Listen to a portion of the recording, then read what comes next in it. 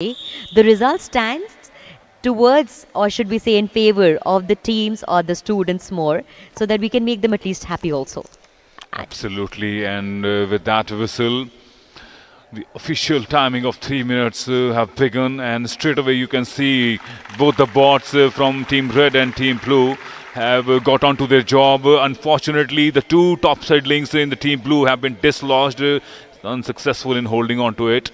That will be costing them some time, but good recovery as far as Team Blue is concerned. Immediately, two seedlings in their hand, and they have moved on to the area number 2. And I think Team Red is finding a little difficulty as far as Vishwakarma Institute of Technology, that is in Team Red. But one of them has been successfully placed, and 2 more in place. So 30 points in the Vishwakarma Institute of Technology's kitty, and that one seedling that has fallen, I think that need not to be bothered here, as he immediately goes back to the seedling rack to pick a couple of more there. Yep. Good withdrawal from there, nice turning, saving time for Team Red here. And on your right TV screens, you can see already you have 10 seedlings into place. So Team Blue is looking really good. Pimpri Chinchwad College of Engineering is looking way ahead, and already remaining 2 of the seedlings have been picked up by the manual robot there, as he goes on to place them on the last 2 remaining slots, and he does that successfully. But look at that in area number 3 on the top of your screen, Sakshi. 2 balls already into the silos.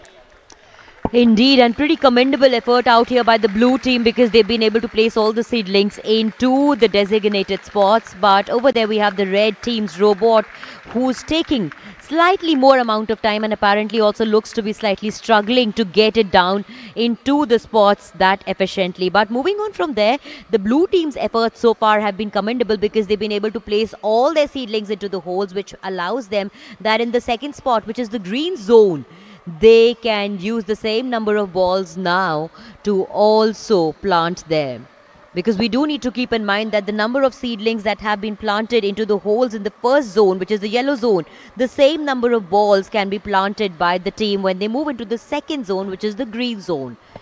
Sakshi, just get the feeling in this match we are watching a race between the tortoise and the rabbit, because a team in red may be looking a tad slow, but they are looking a lot more steadier. And as far as Team Blue is concerned, from Pimpri, now 2 successful throws from the automatic robot from Team Blue. That will boost their confidence. And already 3 in place. Now that is the momentum changing in favor of Team Blue, Sakshi, there.